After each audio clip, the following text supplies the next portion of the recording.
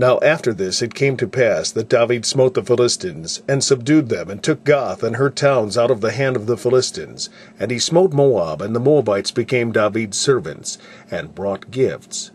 And David smote Hadarezer, king of Zobah, unto Hamath, as he went to establish his dominion by the river Euphrates.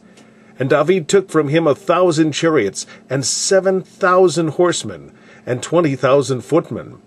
David also houghed all the chariot horses, but reserved of them 100 chariots. And when the Syrians of Damascus came to help Hadarezer king of Zobah, David slew of the Syrians 22,000 men.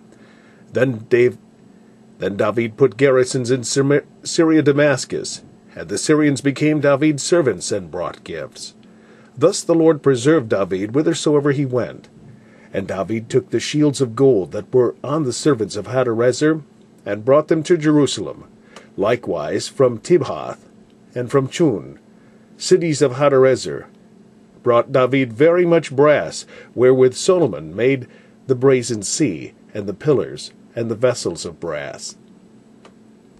Now when Tou, king of Hamath, heard how David had smitten all the host of Hadarezer king of Zobah, he sent Hadoram, his son, to King David, to inquire of his welfare, and to congratulate him because he had fought against Hadarezer, and smitten him, for Hadarezer had war with Tou, and with him all manner of vessels of gold and silver and brass. Them also King David dedicated unto the Lord with the silver and the gold that he brought from all the nations, from Edom, and from Moab, and from the children of Ammon, and from the Philistines, and from Amalek.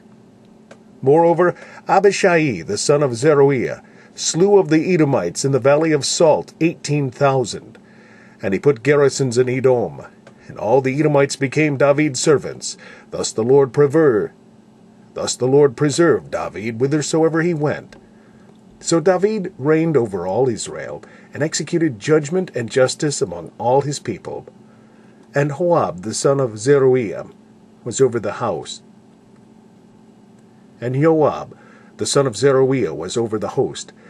And Jehoshaphat the son of Elihud, the son of Ahilud, recorder. And Zadok the son of Ahitub, and Abimelech the son of Abiathar were the priests. And Shavsha was scribe. And Benaiah the son of Jehoiada was over the Cherethites and the Pelethites, and the sons of David were chief about the king.